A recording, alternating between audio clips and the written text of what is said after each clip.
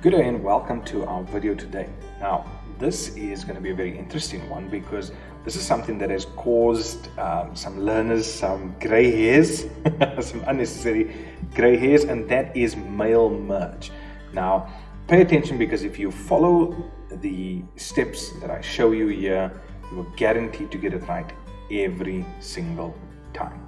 Okay, so what we need to look at now, I'm using a document, and you can see it says here create your own letterhead, enter school address, enter a date.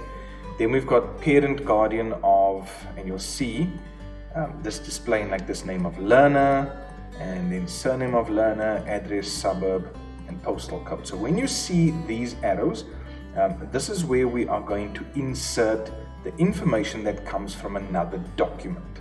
Okay, this could be from a document, an Excel spreadsheet. Usually a spreadsheet and a database is used because we are taking that data, remember, raw facts, which is just a list of names, surnames, ID numbers, cell phone numbers, all that, and we're bringing it into an existing document with the purpose of making it useful and thus converting it into information.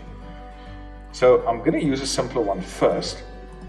I'm going to use this emergency letter because it's just requiring us to do one change.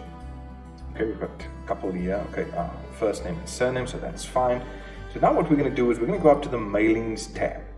And the first thing, step number one that we're going to do is start mail merge. Now, what does this look like? It looks like a letter, so we're going to click on letters.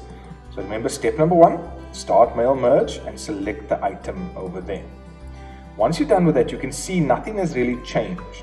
Okay, so now we're going to go select recipients. In other words, where's the list that we're going to use to pull in? So generally you'll use an existing list, and then we need to navigate to where our particular list is. In my case, mine is on the desktop and it is an Access database.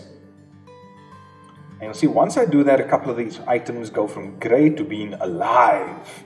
Okay, but I still haven't made any changes to the letter itself. Let me just do this. Right. So step number one was start mail merge.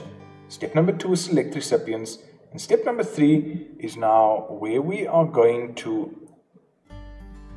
actually look at we're going to look at the recipient list. Here we can see when I go to edit recipient list, what do I see here? I see everything that is inside of the database that I just chose. Okay, so that's fine. We're just verifying that everything's okay.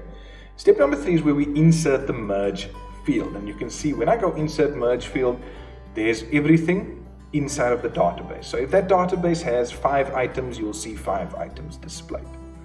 Okay, so what I need to do now is actually in my document, I need to go to where this area is and say, okay, so here they want emergency contact name. So I click in over there. I'll go to insert merge field and go to emergency contact name.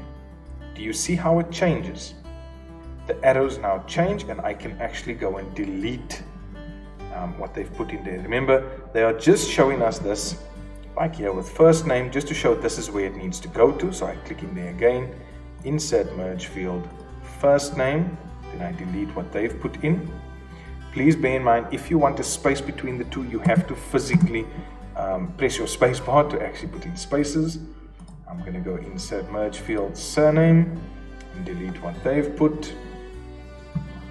And then the last one is emergency cell number, insert merge field, emergency cell number.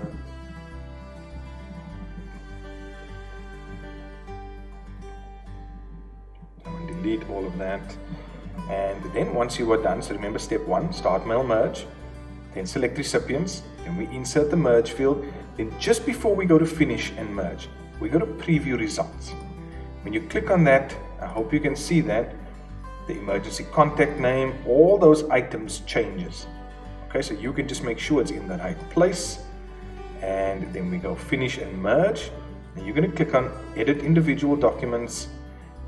The paper will guide you as to what to do here. In our case, we're just going to go merge all, and we click OK. So once we do that, look what happens to the number of pages. I started with 1 page, but because there were 14 records, that means there'll be 14 different entries, and you can see there's a different one, there's a different one, and there's another different one. Okay, so let's close this. Let's not save the changes. Let's close this. We're not going to save those changes, and we're going to go back to our original document called Camp Letter. And we're going to follow the same process again. Mailings, start mail merge, letters as our step number 1. Step number 2, select recipients, use an existing list. I'm then going to navigate to wherever that particular document, spreadsheet or database is. Then I can obviously just click on edit just to see that all that is there. That's fine. And now I go and click on the areas where I need to insert a merge field. This one is name of learner, so I'm going to go name. So obviously delete all of that.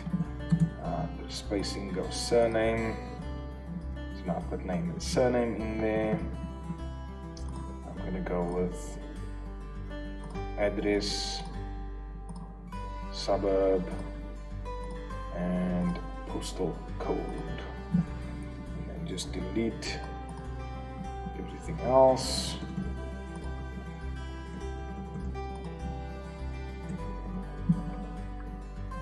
Okay, and then name of learner again.